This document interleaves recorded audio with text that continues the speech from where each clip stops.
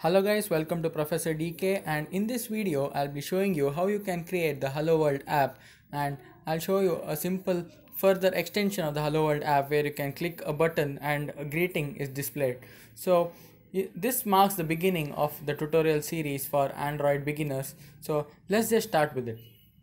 So I'm assuming that you have Android Studio installed, so let's just fire up our Android Studio 2.3.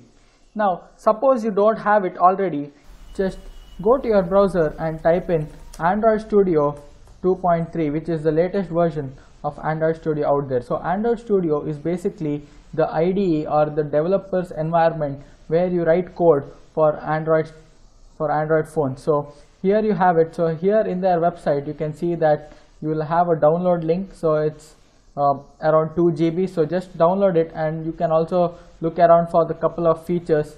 So once you have downloaded this,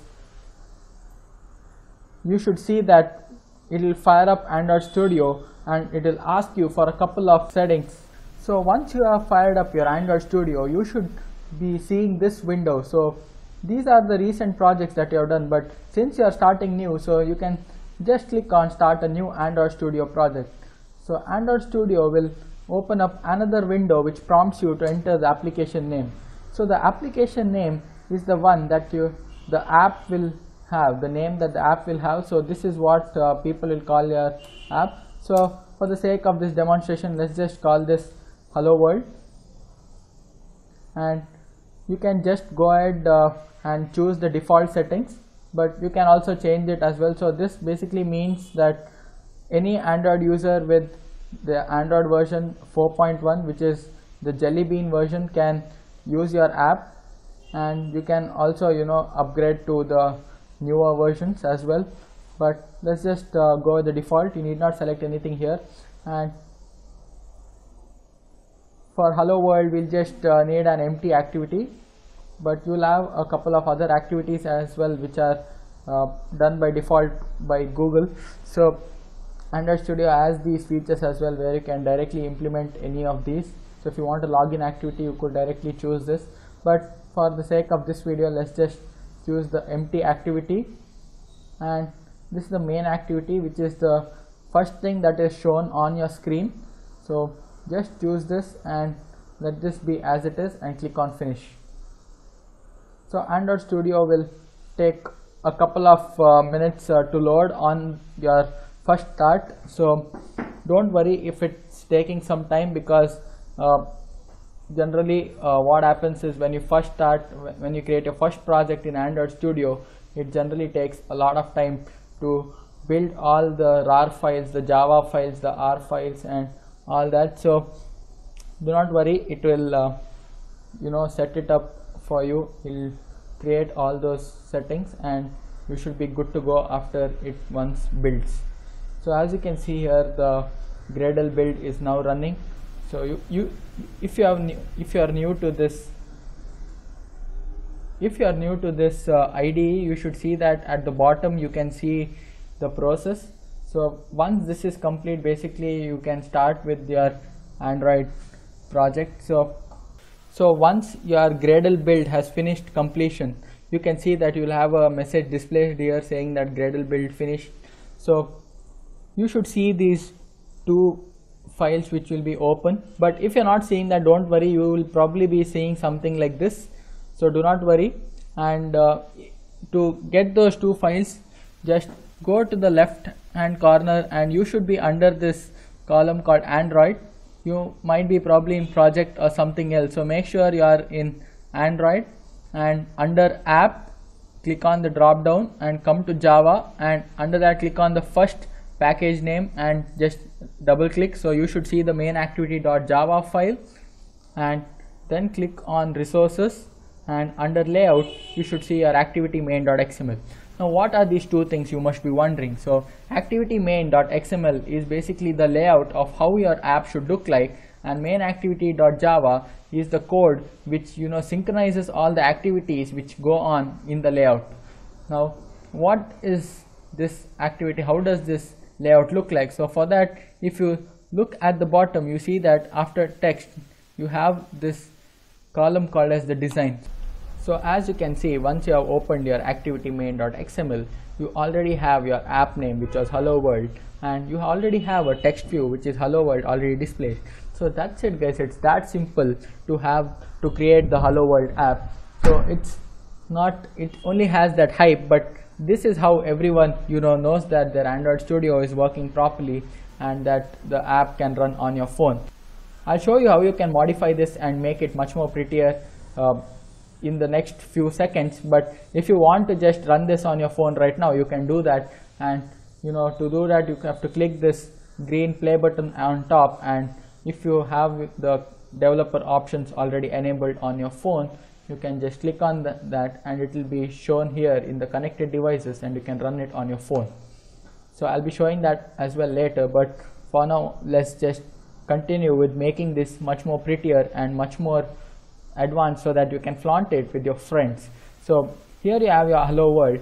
So let's just make it much more bigger. So for that, I'll just type text size. So if you see what I'm doing here, I'm just typing text size and Android Studio is auto completing the actual function which is implemented. So this is the function, so just click on enter, and I just want the text size to be pretty large, so I'll just put 36 scale independent pixels, which is SP. So you should see that the text has become much more larger. And this is the new thing about Android Studio 2.3, which you can see here. These springs are basically constraining this text view to the layout. So what this does is basically the Android Studio is constrained to the left, top, right and bottom by these springs. So you can even move this around, and you can see that the springs move around as well. So this is basically called as the constraint layout, which was a new addition to Android Studio 2.3. Now what I want to do is add a button so that I can do something like you can ask your friends to click on this button, and then a greeting shows up saying that this was created by me or something like that. So let's just change the text of this button to click me. So when you double click on this widget, you should see that on the right corner you have different parameters of this widget button which are shown, and you can change the different parameters of the button. So for now I'm just going to change the text, and I'll just call it as click here. Alright, and click on enter. Now once you have set the widget, you also need to make sure that you have to constrain it to the layout. So I'll constrain it to the bottom and also to the side so that it remains in the center.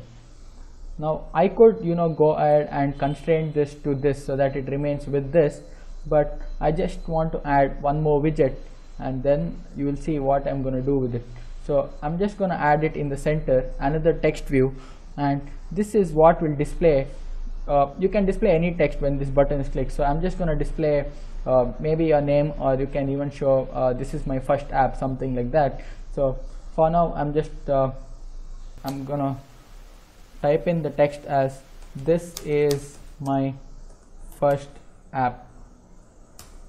Alright, so you can see that the text is displayed. So let's just bring it to the center and just magnify this.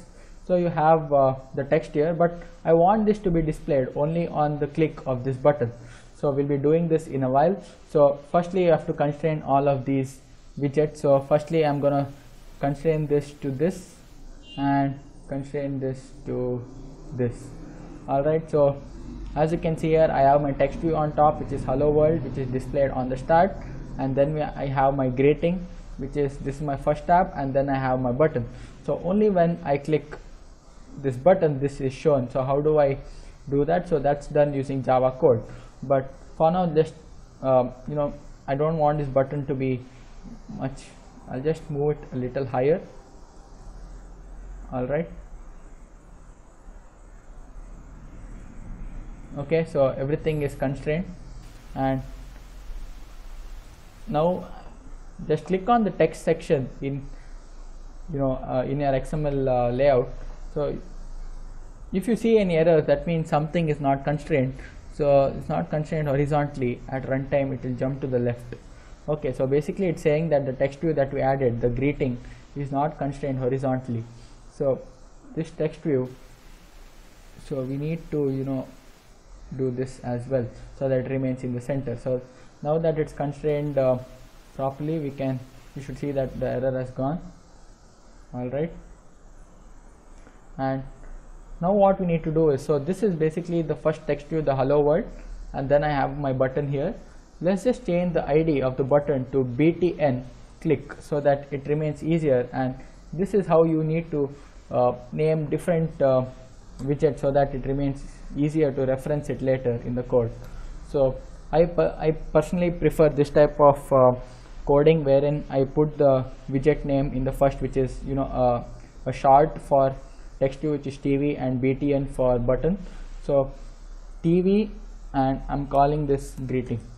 Alright, so once that is done, and you should see that if you are getting some errors because the ID was changed, so just add the ID back again. So button click, and no more errors, so everything is perfect. So if you look at design, everything looks good. And so now how do you do the function wherein I click the button and the greeting is shown? So for that we need to jump to our Java code. So in main activity.java, firstly we need to create our variables. So for that, firstly you need to create the text view, which is greeting. So these are user defined variables. You can call this anything that you want, and you create another variable for button, and let's just call it click. I'll just put it in all small. Okay, so I have my two variables, and now I have to reference these buttons and the text view to the ID that we created in our XML layout. So for that, firstly type in the variable, and then we need to also typecast it back into the widget, and there's a function called as find view by ID, which is already written by Android developers, which we can use directly to reference it with our XML layout. So r.id.tv greeting, if you remember appropriately, if you remember correctly, I had given the ID as TV greeting for my text view. And now for the button, so typecast it with the button, and again do the same, repeat the process, r.id.btn click. So there you have it. We have this is how you reference any of the IDs, any of the widgets to their respective IDs in XML layouts. So why this is useful is because if you have two or more text views or buttons, you should make sure that each of these is unique. So that's why you need to reference this to unique IDs in XML layout. So now what we need to do is put an on-click listener on the button. So click is our button name, so click.set on click listener. So once you type set on, you can see that the autocomplete option here lists the different functions which are available.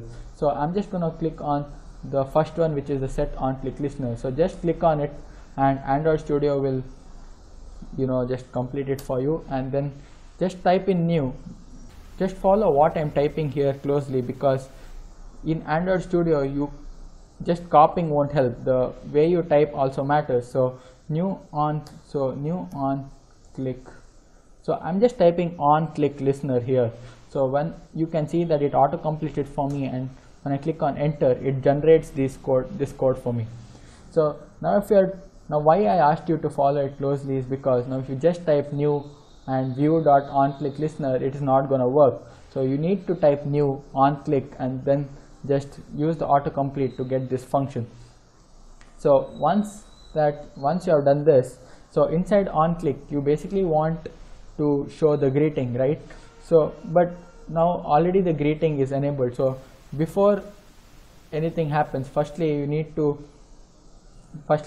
disable this. We need to disable the greeting. So for that we can click on text view. Under visibility you can put it as gone, okay, or invisible, okay. So in visibility just set it as invisible, and then in main activity.java you just need to enable the visibility. So take the greeting, the text view, and set visibility and inside this you need to provide either visible or not invisible. So view dot visible. So that's it, guys. This is how you create a simple hello world which you can use to flaunt with your friends. So how do you run this on your phone? So just click on this green button, and then I'm just going to connect my phone quickly. So as you can see my phone connected here. So my phone Xiaomi Redmi 3S, and my Android version is displayed, which is API 23. So once that is connected, just click on OK. So suppose your device is not seen, then maybe your developer options are not enabled. So make sure you enable your developer options and click on OK. So it'll take some time to load the app onto your phone. You can know when the process has finished at the bottom here. So as you can see here, I have the app open. So you can see here that the hello world is displayed, and here is the button. So when I click on the button, you can see that it displays this my first app. And there are a couple of things you could do. You could even put a toggle function on this, so that every time you click, the visibility toggles from invisible to visible. You can also do that, and you can also increase the text size of this, and at the top you see the title. So this is a simple demonstration of the hello world app which you can flaunt with your friends. So if you like this video, make sure you give it a big thumbs up, and also comment on what topics you would like to see in the next future videos. So I'll try to make videos on that. So this marks the beginning of the tutorial series for Android beginners. So I'll make sure I upload all easy projects which you can do, so that you learn Android in a very easier and simpler manner on the latest Android Studio. So thank you guys for watching. Please like and subscribe for more videos. So let's meet again in the next video.